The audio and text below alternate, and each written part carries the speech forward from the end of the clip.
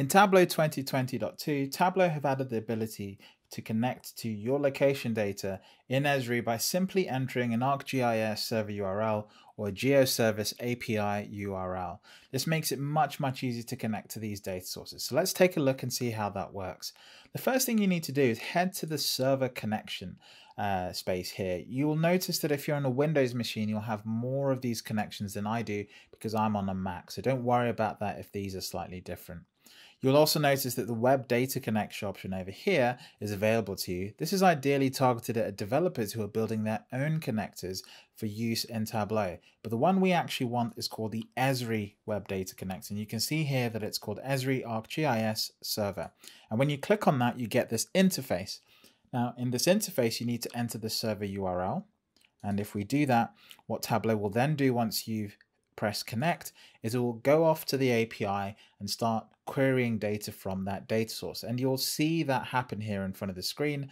Depending on the quality of your connection, it might take different lengths of time, but just bear with the service and eventually you'll get a view like this one where you can actually see the individual fields that are available from the API. And not only that, if I hit update now, you can actually see the information. It's pulling through the metadata as it perceives it. So the address information, the city it's recognizing as geographic fields here, if I just zoom in here.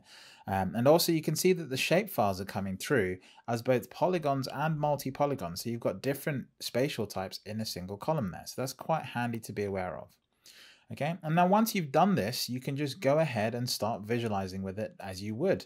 If I hit on sheet 1 here, that takes me to the next data source. Bear in mind it has to create an extract. It can't connect to these APIs live because of the way it needs to be able to work with the data. So it always creates this extract.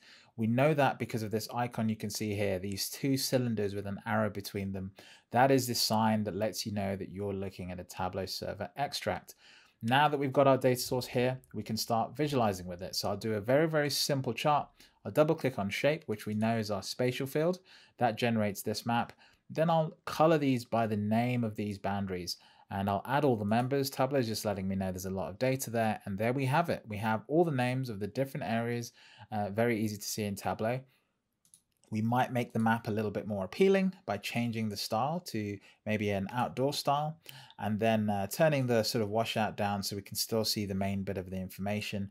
But of course, as you zoom in, you'll see that this map gets more and more detailed and you can actually start to sort of gain some context from the map. So there you have it. In literally no time, we've built a very simple chart using spatial data and that connector. Now, there is one more thing I'd love to show you, and that is the fact that when you connect to any data source in Tableau, especially new ones, you always get the capabilities of Tableau up until that current version. So with ESRI, what we've got here is not just the ability to connect to ESRI data sources, but actually we can add new connections. So this time around, I'm going to do something slightly different. I want to do something called across database joins using this kind of data. So the first thing we'll do is I've got a link. I'm actually getting these links from the Tableau beta for 2020.2. I'll post them in the description below so you can have a go along with this. So look out for the links in scenario number 2. But essentially, I want to create a new connection. I'll go to ESRI ArcGIS again. And this time I'm going to paste the first link here and we're just going to go ahead and connect to that. And this is creating a new connection. So you can see it's almost the same data as we had before. And now what I want to do is add a second connection here. So I'm just going to copy this link. I've got it off screen here, so you just have to trust what I'm doing. I'm going to add a second connection here. I'm just going to paste that here. So you can see I'm pasting it into the server URL space. I'm hitting connect. And now as it loads that information, you'll notice two important things. The view that I have here has this blue bar going across the top. This signals that it's actually coming from the first connection. And I know that because the colors match. If I zoom in here on the top, you'll see I have this blue bar on the left of this connection. And that's actually the same as what I've got here. And you can see the name of the table that it's coming from. And that matches this table, okay? So what I'd like to do is I'd like to see which government buildings reside within a certain water service agency, okay? And now in the old way of Tableau, what I'd do next is I just drag out government buildings and I'd leave it there. But you see I get a warning, and that's because Tableau thinks I'm trying to make a relationship. you need to check out my video on relationships, which have been released also in 2020.2. But essentially, this is the wrong type of thing we're trying to do. It would actually be easier if we could do a spatial intersect. Think of that as like a spatial join with the two data sets. So let's remove this and head into this particular connection. And now you see I get the traditional view for joining tables.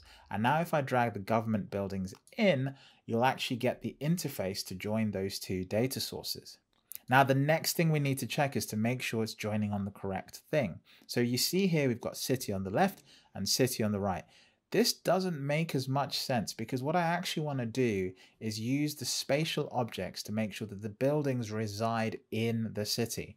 I don't want to just trust the city columns as being correct. Sometimes there's data errors out there.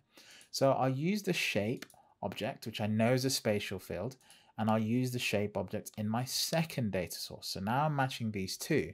But you'll notice that I've got the equal sign here, and this isn't actually the correct thing to do. I shouldn't be checking if the two spatial objects match. I should check whether they intersect. And now that I've done that, you can see here that I get the traditional options for joins, inner and left. I actually only want data that maps onto these service agencies, okay? So I'm just gonna hit update now to see what the resulting view looks like. And if you recall earlier on, I mentioned that the colors matter. You'll see orange is now showing here because it's brought in data from my secondary connection. So here I am with a new connector in Tableau to the ESRI data source, and I've done a cross-database join using the new capabilities with data models and relationships as well baked into that. So it's quite a mind melt. I appreciate there's a lot to learn here, but check out my individual videos on those topics and we'll be able to get you up to speed. Now you can see here that all these areas are in Seattle. So let's head on over to the new sheet and let's start visualizing that. Remember, it creates an extract every time you do this because it has to bring the data locally and query that from the API. But now that we've done this, we can just simply bring out something to name the area. So if I bring the name of the area, you'll see here's the Seattle Public Utilities, and I can grab all my buildings and just put that next to it. And now I can see all the buildings that sit within this water service district. And so if I'm a planner, I actually understand, you know, if I need to go get a problem solved, I need to go to Seattle Public Utilities to solve any utilities problem that's going to be generated by these guys. Now, you can obviously build way more interesting charts. You've got the full capability of all your data sources here as well. So you can obviously play around with both data sources. I can go ahead to another sheet and actually just bring back the map that I had before. And we can even look and see, well, where are the different buildings? If I just grab the shape file for the buildings, which I believe is actually here, and I just visualize that as well. Let's get rid of the first one. You can see these are the actual buildings. And if I just zoom out and I bring some fidelity back onto that map, then we can actually start to see some sort of richness in the context that's sort of being played out here. Okay. Thanks very much for watching. I appreciate this was a long one. If you found this video useful, hit like and subscribe. If not, drop a comment below. Let me know what you'd like to see in the near future. Thank you very much.